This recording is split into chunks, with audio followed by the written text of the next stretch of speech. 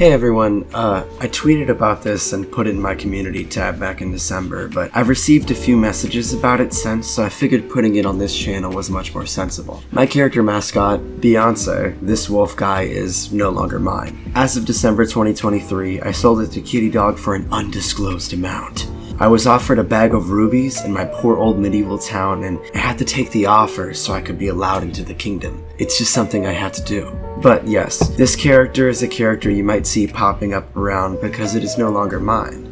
In case you're not in the loop still, I moved to a new channel named Lanuari where I've been making content consistently for 2 years now. Check me out over there and go if you're still interested in being in touch with me. I'd say it's pretty good.